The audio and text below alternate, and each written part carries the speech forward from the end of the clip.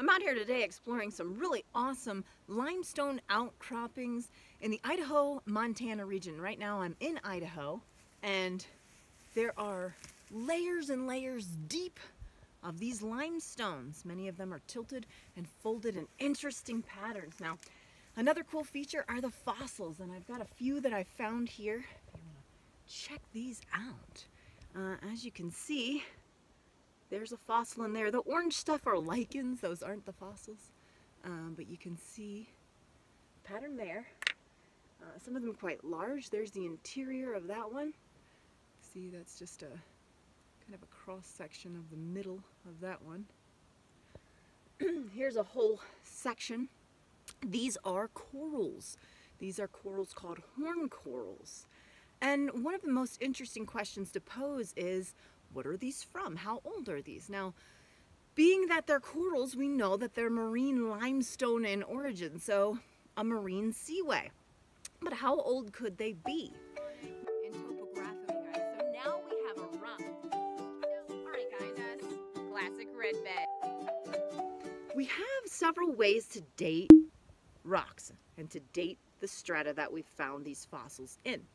Now, review that the several ways to date would be relative dating and absolute dating. Where absolute dating, we might use a technique that gives us a very precise date with minor variation, and we would use more intricate techniques, some chemical analyses, zircon dating, things like that. But when we're just in the field like this, we can use what's called relative dating, and that means we look at the layers, and we think about what's above and what's below, and then we can confine the dates of our unit depending on the dates of what's above and what's below. And one really useful tool for that is actually the fossils we find.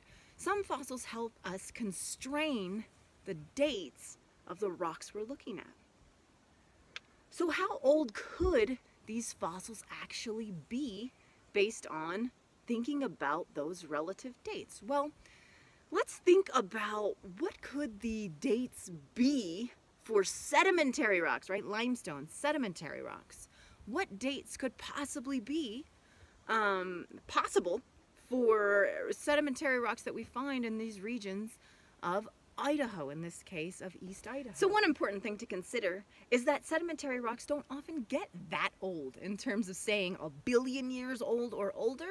We don't often find sedimentary rocks that old because they end up eroding away, as opposed to some of our really old complexes that are more often igneous or metamorphic types of rocks. But there are some exceptions to that rule.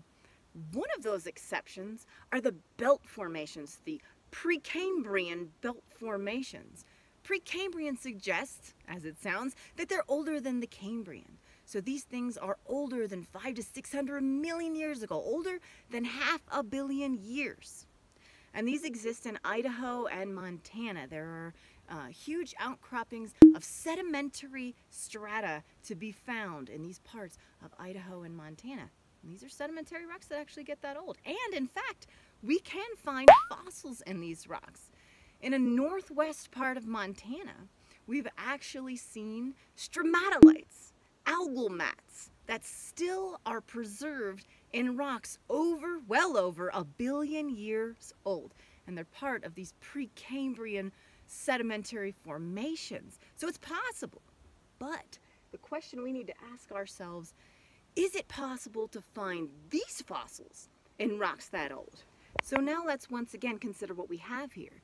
These are corals. These are horn corals. And I've also been finding some brachiopod fossils in these. Now, corals and brachiopods are more advanced animals, and these are much later in the scene in terms of geologic time than algae would be. So it fits to find those algal mats being more than 1 billion years old. In fact, we have stromatolites that are even older than that in places like Australia, and we found some old life forms in places like Canada. But what we don't find are things like corals and brachiopods, these advanced animal forms in layers that are over 1 billion years old. And the clue is, again, in the name, the Precambrian, before the Cambrian.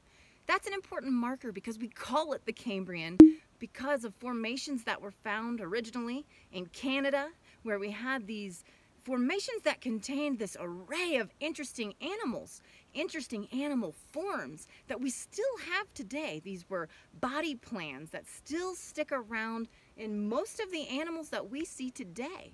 But again, none of those animal body plans are found in older than Cambrian strata.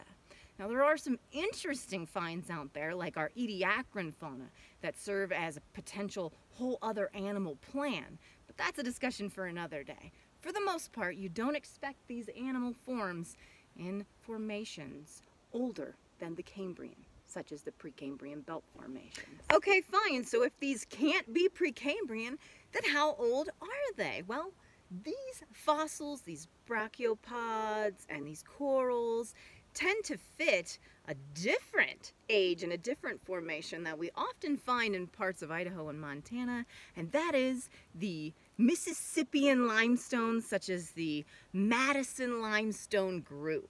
These limestones are around 350 million years old, and they were from a shallow seaway.